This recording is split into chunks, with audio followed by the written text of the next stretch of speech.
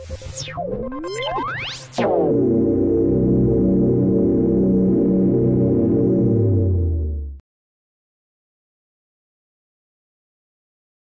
all eukaryotes, the peripheral endoplasmic reticulum is a continuous network of membrane tubules and cisternae that emerges from the nuclear envelope.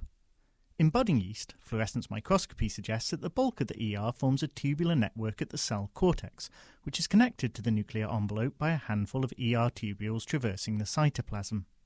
Gia Voeltz from the University of Colorado Boulder decided to take a higher resolution look at yeast ER structure using electron tomography. We take yeast cells and we high pressure freeze them, so they're frozen rapidly, and so that preserves the structures in as natural state as we can. And then we slice them into 150 to 200 nanometer thick sections. And this was work done by Matt West and Nesha Zurich in my lab, where for each section they would trace every membrane-bound structure. And then this iMod program reconstitutes all the layers back together to redraw the continuous layers of membrane. And we defined what was ER as what was continuous with itself, so it could all be traced back together again, and regions of it, of course, were bound by ribosomes.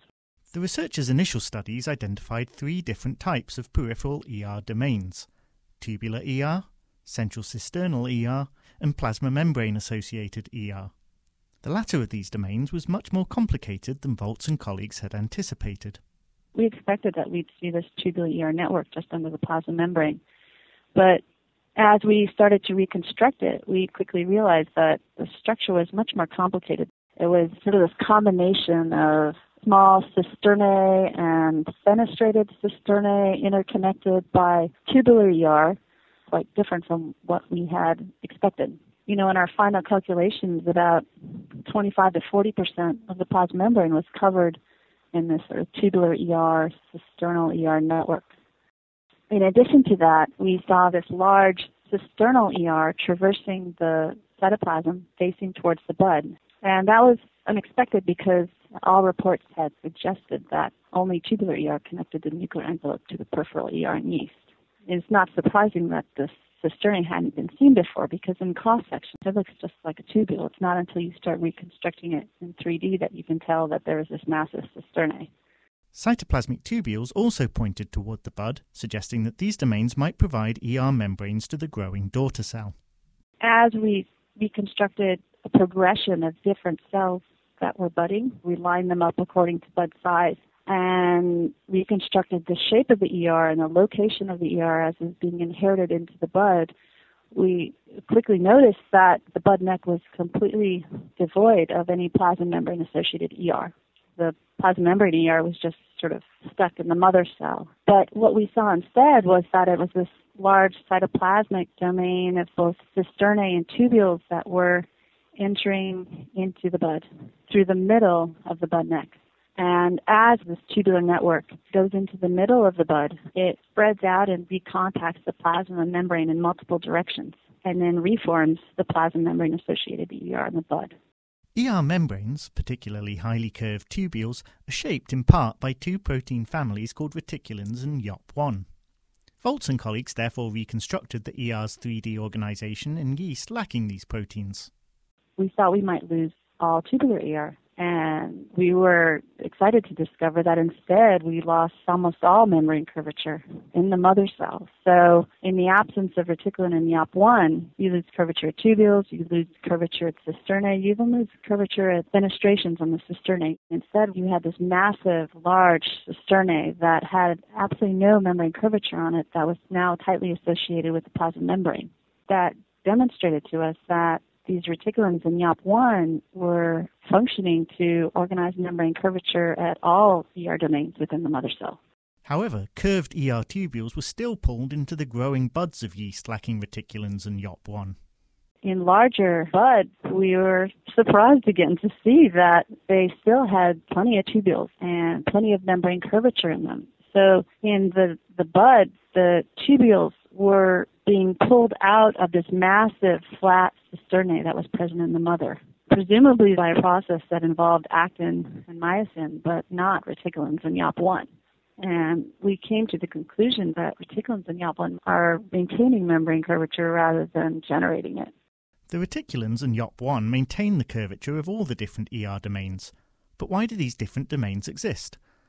One possibility is that they have distinct functions. ER cisternae, for example, are assumed to be the predominant site of ribosome docking and protein translocation into the ER.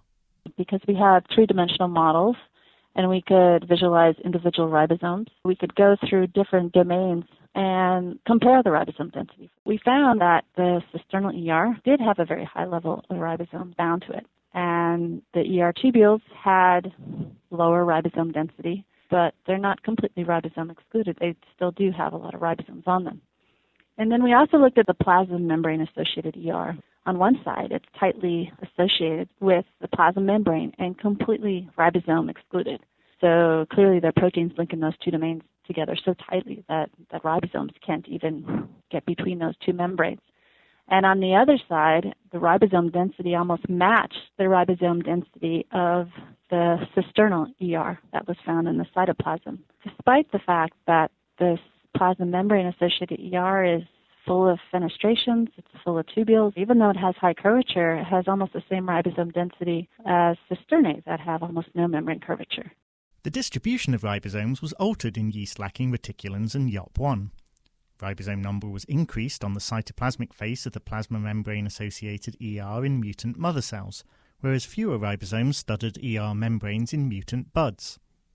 Reticulins and YOP1 therefore regulate ER shape and distribution, plasma membrane association, and ribosome density.